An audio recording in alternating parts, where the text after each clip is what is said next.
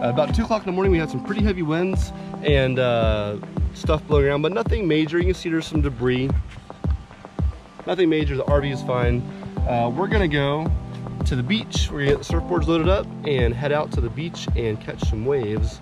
The waves are really good after a hurricane passes, but typically within several hours, the waves drop to like almost flat and they'll be gone pretty soon. So we're gonna drive to the beach. We'll show you some of the, if there's anything noteworthy to see on the way from here to the beach, we'll show you that, and we'll head out and catch some waves and see what Dorian has done. We're actually inland about 10 miles from the ocean, so typically the winds are higher beachside. So we'll see if there's any damage on our way to catch some waves. Intro video.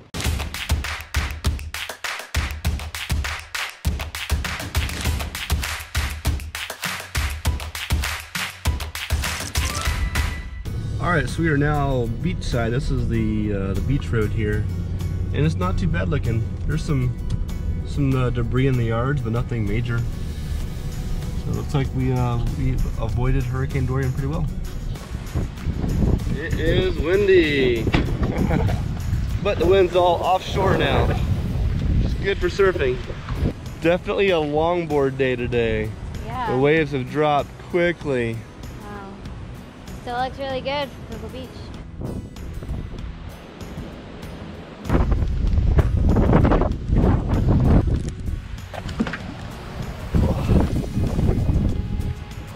All right, so most of the waves here, this is Cherry Down.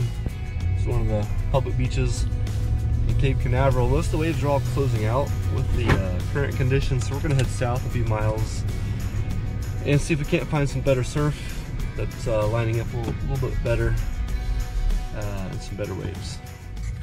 All right, our boards are trying to fly away. You probably can't hear me, it's so windy. Let me get out of your way.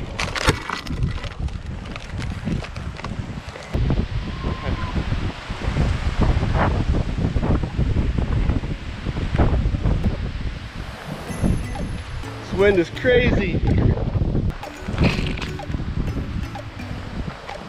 We are now at Loria Wilson. It's a state park. I think it's a state park. Either way, Loria Wilson Beach. And we're gonna check out, here's our first view of the waves. Oh, nice waves. Look at that peeler out there. That's what we're here for. All right, we just saw a longboarder catch a long peeler. Very nice.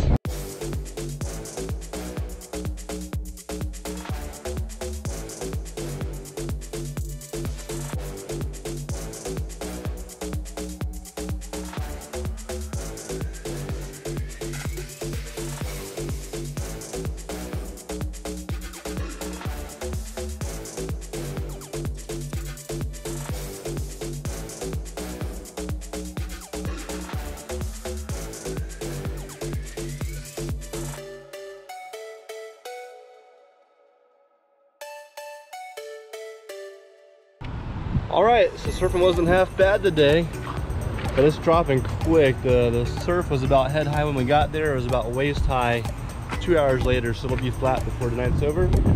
If anyone is ever in Cocoa Beach that sees this, hands down our favorite place to get pizza right here, New York Pizza House. And the slices are massive.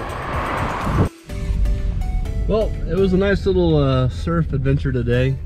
So obviously it's overcast, not the nicest weather, but hey, we just had a hurricane blow by like early this morning, so can't expect a whole lot of nice weather. And overall, Cocoa Beach here, the beachside, and it's not that bad looking. There's some palm fronds and leaves and branches missing out of trees, but no major damage though. For those of you new to the channel, we are a family that travels full-time. We share our videos here in hopes it will inspire and help your family travel as well. These few videos about preparing and living through Hurricane Dorian were just meant for people that are interested in what it's actually like versus what the newscasters might have you to believe. It's a lot less exciting.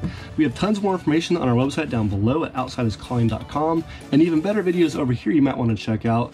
Thanks for watching, and we'll see you in the next video.